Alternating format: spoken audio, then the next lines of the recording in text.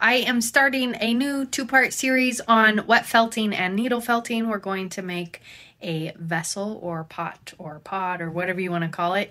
You could also turn this into a hat if you wanted to, but I'm going to go through the process of making the vessel in this video, and then in my next video I'll show how to needle felt a design onto that piece. So let's get started felting the vessel. Hey Sugar Snaps, welcome to the Textile Indie YouTube channel. If you're new here, my name's Brittany, and today I have a wet felting project to do together. This is kind of a tutorial, kind of a work with me. I have a piece of lace fabric that has lots of meshy holes in it, a piece of foam fabric in a circle that I'm going to use as a resist, or the thing that I felt around to create a shape, a piece of bubble wrap, a bamboo mat, a piece of window screening, a bin of cold water, and some hot water in my tea kettle over here.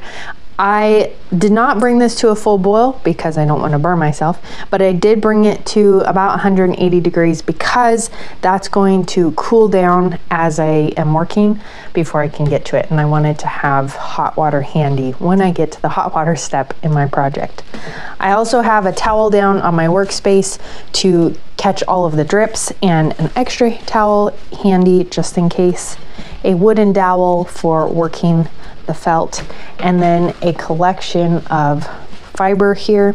I have some wool bats, and then this collection of colors is alpaca hair. I will be pulling this in for designs, and this will be the structure of my piece. To get this project started, I'm going to put my mesh, my window screening, down first and set the rest of this aside. These are really just assists for the process, not necessarily something I'm for sure going to use. Okay, window screening down, and then my resist down. And I'm going to be covering this about 3/4 of the circle up, and then covering both sides so we have an opening on one end and the rest is enclosed. Now, when you are wet felting, what you're doing is taking friction from your hands, soap, which adds friction or helps the fibers slide against each other, and water in cold and hot temperatures to start to shock the fibers and start to tangle them together. Wool fibers have scales on them, and as you heat them, it opens the scales, and then as they get splashed by cold water or rubbed together, the scales start to rub against each other and get closer and closer, and so you end up with a piece that ends up being about 30 to 50% smaller than the amount of size that you started with. For my piece here, I'm going to take my wool bat and fluff out. Now, before you get started, I suggest playing around with fluffing out bits of fiber, pulling out tufts, so you have nice loose tufts here, and just practice this motion so that the fibers slide against each other. If you're pulling really hard, if the fibers are long and you have a long staple length, then it's going to be hard to pull them apart. Here, what I did was just create these little tufts, and now I'm going to place these at the 3/4 line on my circle, so that I have 3/4 of my circle here, and I'm gently, just slightly overlapping these pieces and laying them so that all the fibers are going straight up and down in a line. So now I'll come in, and if I have any weak spots or spots where I can see the black resist through, I will fill that in. So I'm going to layer this wool up on top of itself, kind of shingling it so that the edges match up on the row previous and the piece next to it. And I'm overlapping the edges of this circle just a bit so that there's some overhang, so that I can fold that to the other side.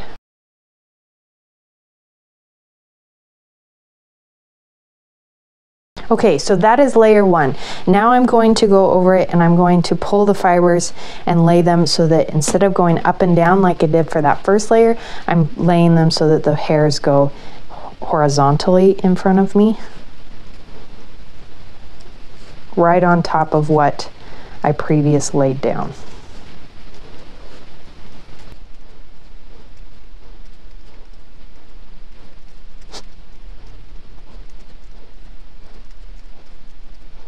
right up to the bottom. Don't forget that last small row at the bottom here.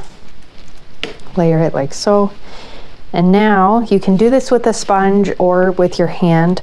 I'm going to sprinkle some of the warm water over the surface. So I'll pour some warm water in my bin here. If you heated the warm water in your kettle, make sure to just ensure that it's not boiling or super hot before you touch it.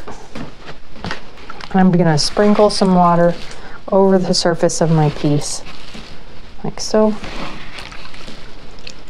And then press the water into the fibers. I want to press it through the layers to get all of the fibers wet.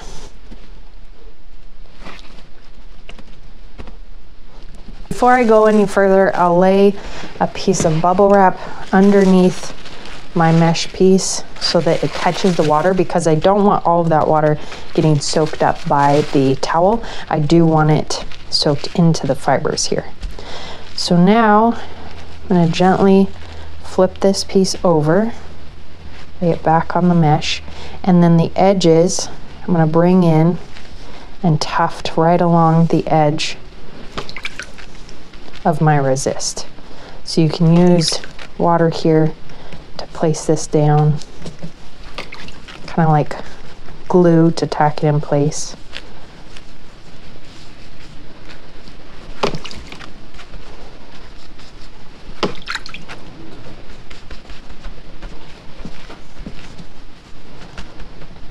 And now we're going to do the same thing to this side that we did with the other side.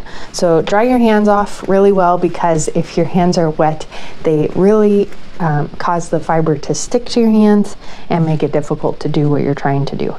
So again, on this side, run the fiber along vertically, meeting that same place on your resist piece. And all of the tools and materials are listed in the description below, so be sure to check the links out down there for all of that information. I also have a blog post about the different types of wools you can use for wet felting and the types of felt or the surface of felt that those wools create. I'll link that in the description below as well.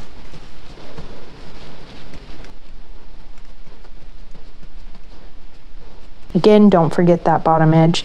It's easy to miss this lower section because it kind of blends in or disappears and you think you've gotten far enough down, but this will be the base of our vessel, and so you want enough down there so that you don't end up with any holes. And now I'm going to lay pieces horizontally.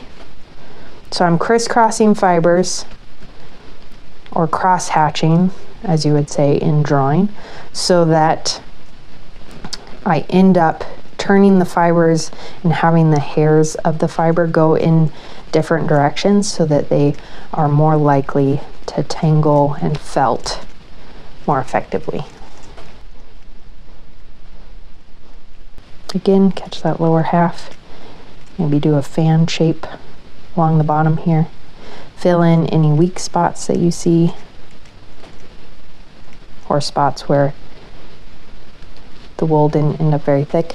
And now do the same thing with the sponge or your hands. Sprinkle water onto your piece and press the water into the fibers and through the fibers.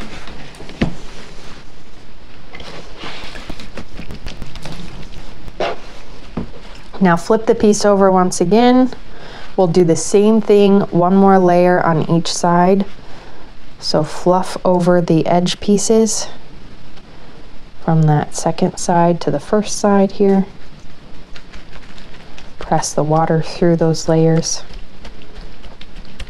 And now I'm working with a dark resist and a dark fiber here. So I don't know if you can see my line very well, but I have a line right along here where the top of my piece hits the resist. So that edge I want to try to meet with another layer of fiber.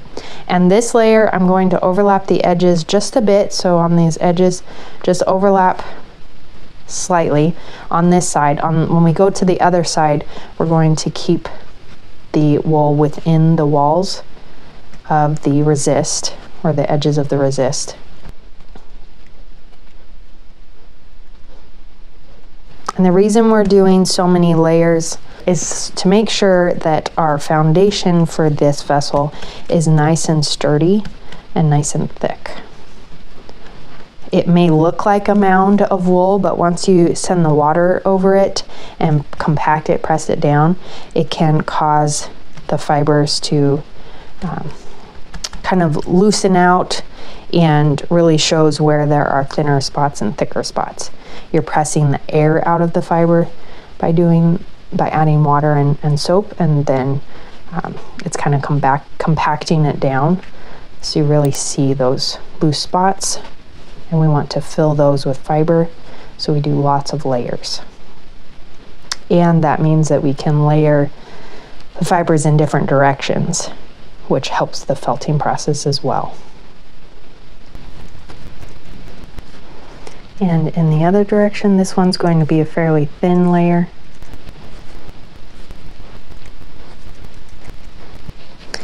And then add some more water. Press it through the layers.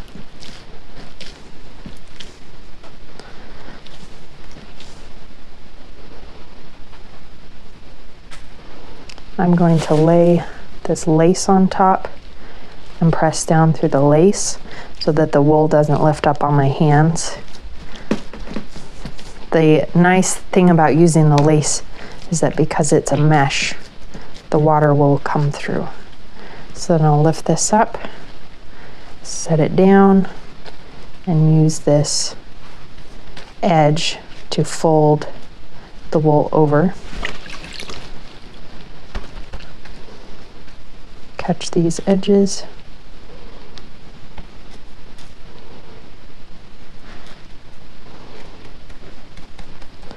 Work them into the fabric on this side.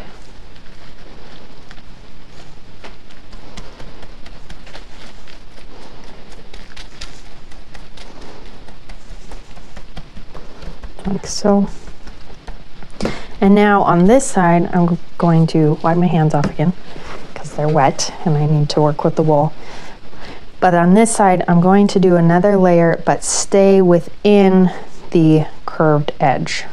So I'm trying to not overlap as much, staying within that edge.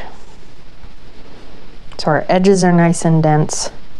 We're not going to fold over the edges on this side as much. If a little bit overlaps, that's totally fine. You can fold it over, but we don't want to intentionally put as much layer to fold over. And now in the opposite direction, or horizontally. And I'm moving pretty quickly here. You want to take this, do this carefully so that your layers end up evenly laid out. So take your time if you want to make sure that each tuft is even. You can take the time to do that and lay it in carefully. So I end up with a nice mound of wool here, and I'm going to press it down and try to get it wet. And again, putting something on top before pressing will definitely help it from sticking to your hands. So there's a lot of water on my surface, so I'm going to try to use that water to press through this wool here, and then gently lift up the bubble wrap. Sprinkle more water in place.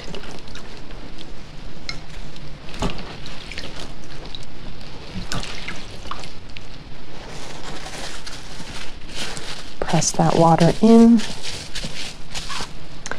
And now I'm using olive oil bar soap.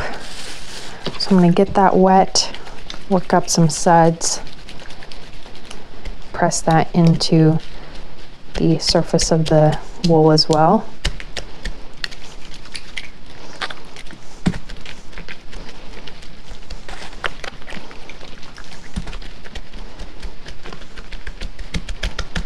And you can flip this guy over,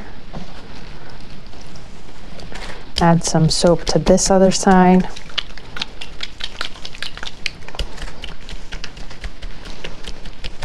I'll lay another piece of lace on top here and then I can rub the soap over the lace, and it will go through to the wool without causing problems to the wool.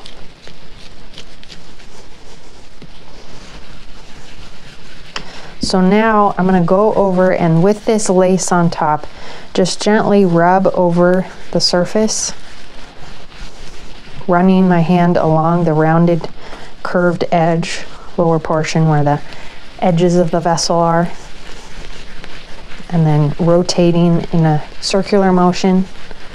Just gently, don't press too hard, work in that soap into the layers of the wool,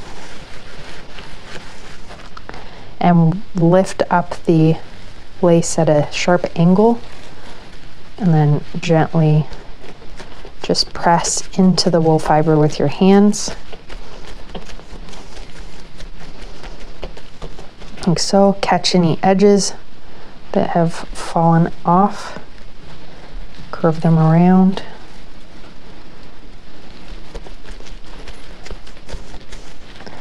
I'm going to lift up this, put this lace piece back on top, and then flip over to the opposite side and get some soap in on this side.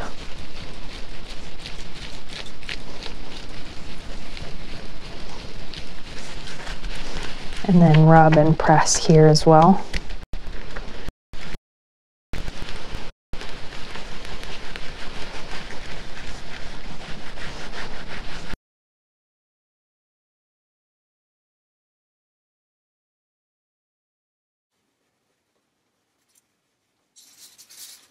Now I'm going to change out the lace for a piece of bubble wrap with the bubble side down and rub over the surface. If it's not rubbing easily, rub some soap over the surface so you can roll your hands across it easily.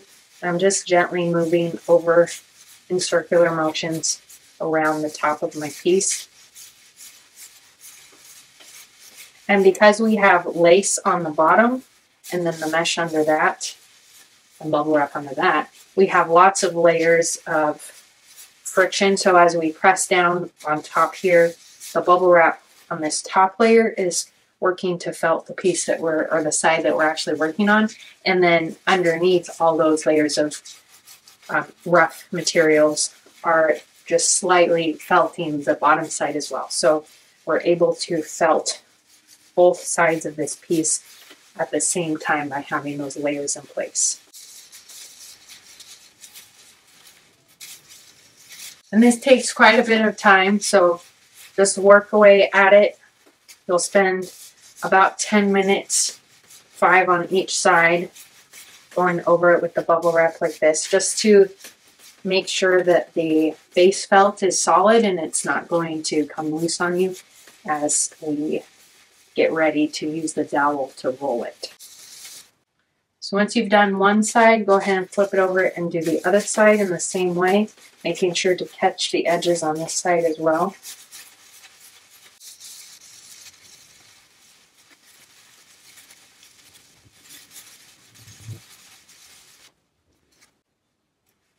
When your piece feels fairly solid, like the wool isn't going to come loose on you, you can take it, make sure that your opening lifts off.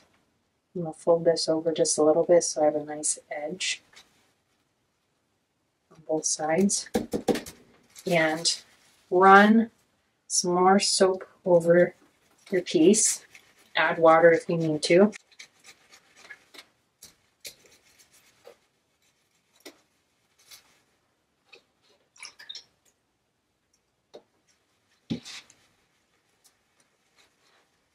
I'm going to rub it just straight onto the felt with my hands here.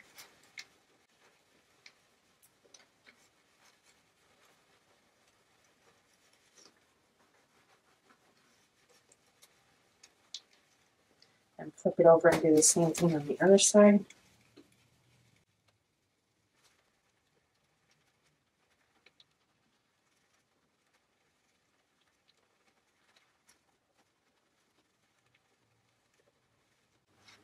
And then flipping back and forth a little bit. making sure to catch the edges, rubbing up against the edges there along the curve. Okay, and then with the lace and my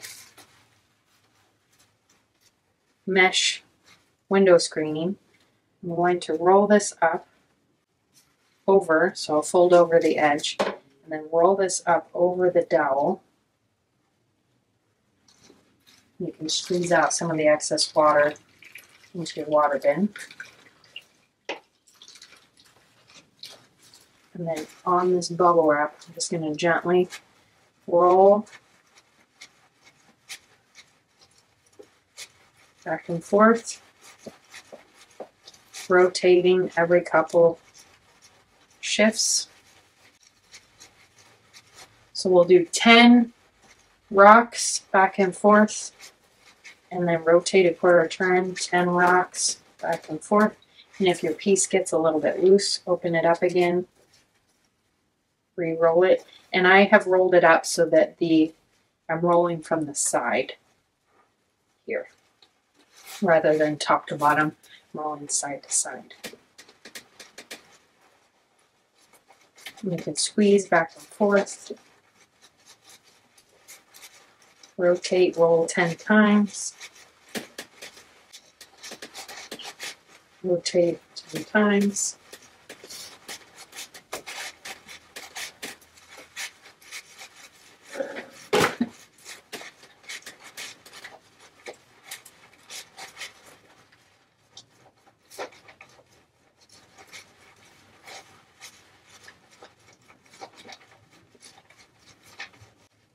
And then I'll open this up, flip it over, do the same thing from the other side. Folding here, pull this up in my dowel, nice and tight, and then roll.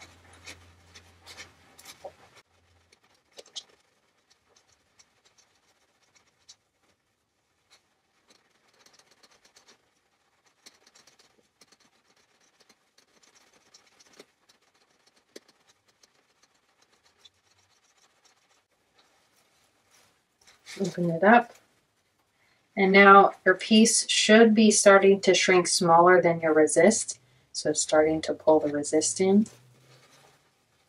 So I'm going to lay this out flat and then remove my resist, and because I'm using kind of a foamy piece, I'm going to have to tug this out a little bit because some of the fibers get caught in this foam.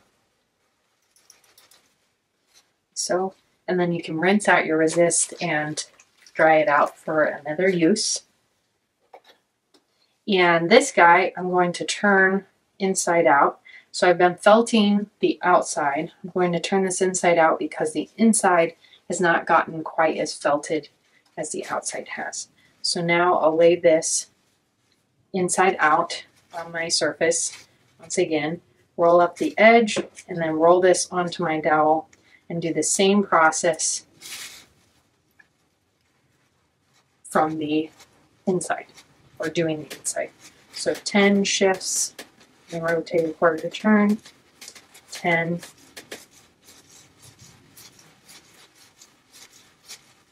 rotate a quarter turn,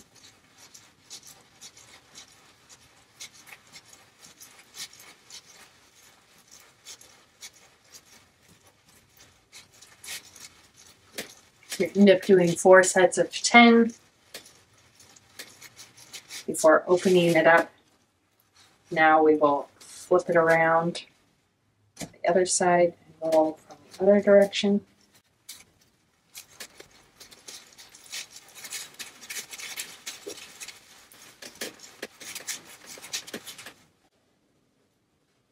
Now we're going to open this up, and with some more soap and water, run our hand right along the seam,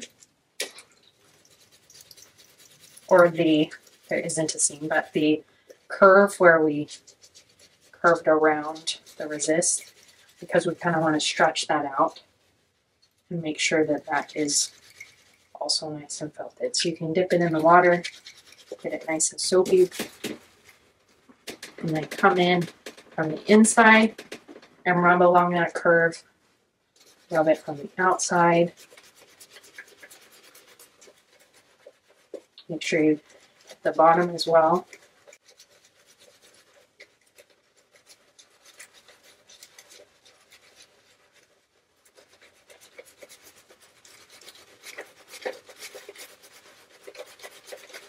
Come in with some bubble wrap.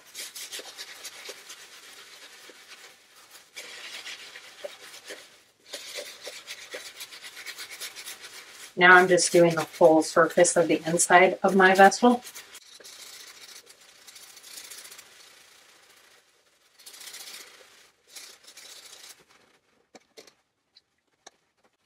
Now we'll do some dips and squeezes. So dip it in your water, squeeze that out. Dip it and squeeze, kind of scrunch it.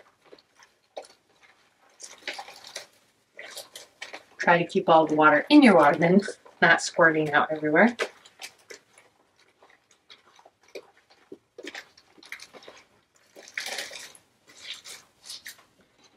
Now I'm going to pour some more hot water. Again, make sure it's not too hot before you totally dunk your hands in it. And we're going to dip it in the hot water, squeeze the fibers, dip it, add some soap to the water. And the piece, we're not rinsing yet, we're still doing the felting. And now, after warm water, set that aside and stick it back in the cold water. And this is going to shock the fibers and cause those little burrs or scales to pull closer together and kind of close up. So we're dipping and squeezing here as well.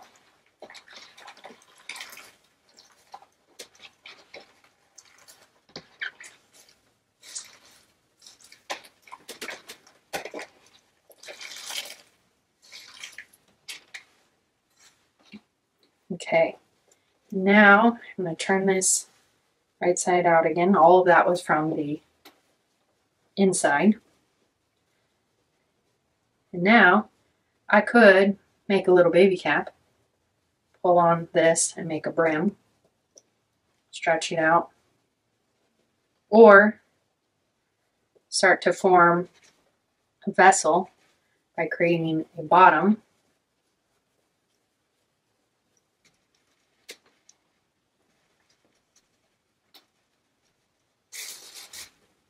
And felting the side some more to get it to stand upright.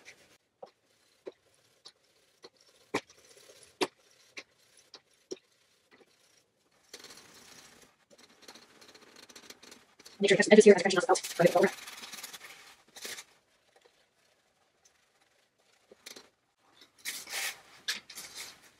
Now I'm going to move all of this messiness aside and just slap it down onto my work surface. Squeeze out some of the bubbles.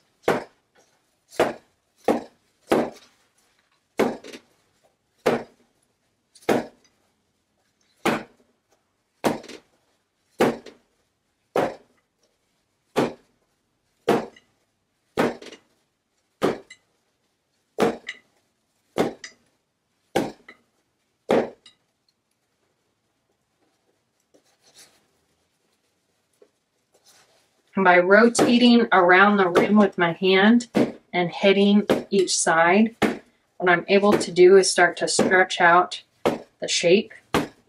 If you want more of a bowl shape, like this, you can also come in and re-stretch it out to make it more of a taller vessel.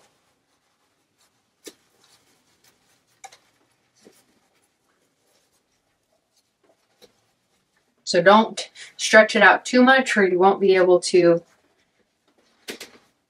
get your shape back. If you want a taller piece,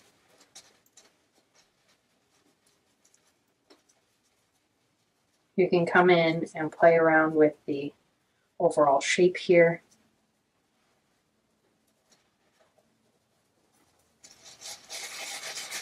rub it against the bubble wrap right along the bottom to create the bottom of your piece. This would be such a cute little bucket hat. It's a little bit too small for me though.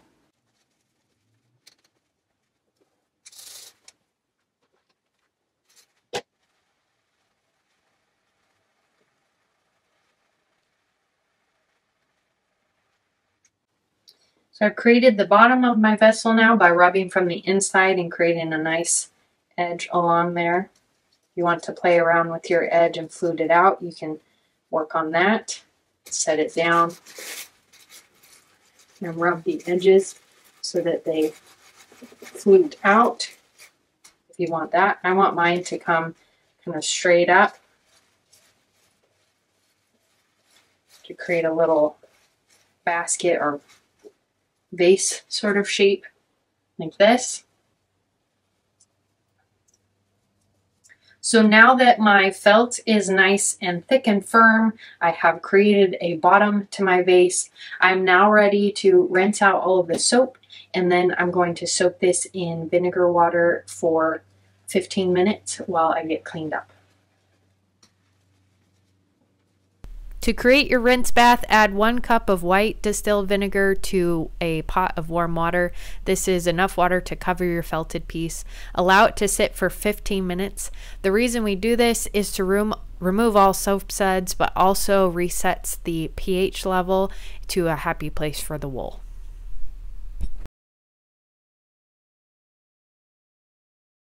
Thanks for joining me to work on this beginning of the felting project, getting the vessel made. Be sure to come back next week for the needle felting aspect of this project. We'll be decorating our little pot or hat or whatever you ended up with. And I'll link that in the description below as soon as it comes out. So check on that. You can also check out my website, textileindie.com. I have more information on wet felting and resources there. You can find that in the description below. Thanks for joining me, and I'll see you next week. Bye.